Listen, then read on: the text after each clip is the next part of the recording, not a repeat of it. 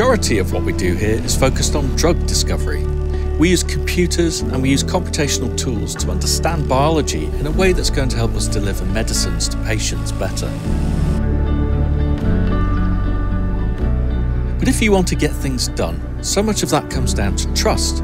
Either trusting somebody else to do a particular thing, one of your teammates, or having people trust you to get it done.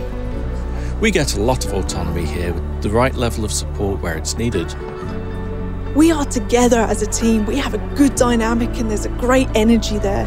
And also, we try to promote and encourage an environment where everybody's voice counts. I tend to stick to a relatively strict 9 to 5, which gives me a lot of time outside of work. So one thing I really enjoy doing is science comedy shows. For me, my job is kind of like solving puzzles, and I like using my mathematical skills to do it. I mean, I call them puzzles, but at work you obviously can't call them puzzles, but they kind of are. It's very much a team-based thing. You have to think of the whole company as a big machine that ultimately has the goal to improve patient lives. So I work very closely with people in the labs who actually run the experiments, and I work very closely with statisticians.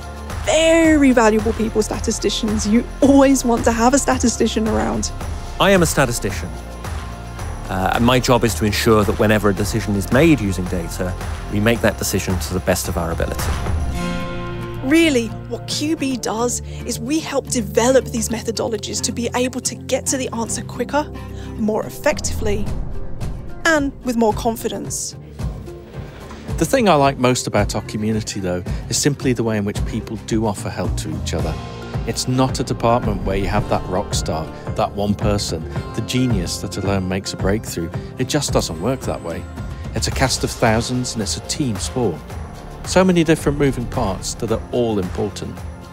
Wherever we are, Sweden, UK or the US, we all work towards the same target. What does that mean in practice? Well, if you get stuck with something, you don't hit your head against the wall over and over and over again.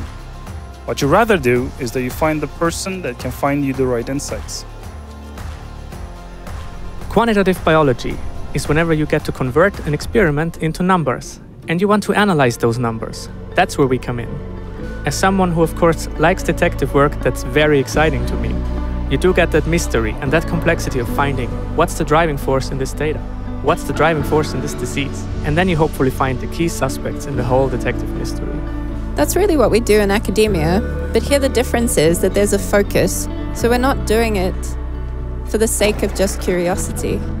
This is really to say, okay, well in the end, if we do this, the reason why we're doing this is because we want to develop new medicines for patients, and we want to get them the right medicines in time for it to have an impact. My approach when I build my team is to look at key competencies.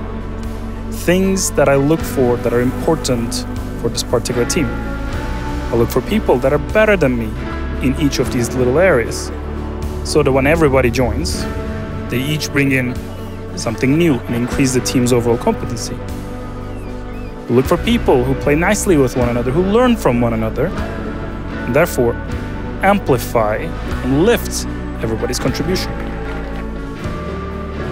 That's an ambitious task, but I think it's worth the effort. It's critical that we create a computational department that has enough of scientific diversity in it to be able to adapt to the problems that will face us in years to come. Things will change in the future, technologies will change, and how we do our science will definitely change. We're the QuiBi team, and we are proud to be a part of AstraZeneca.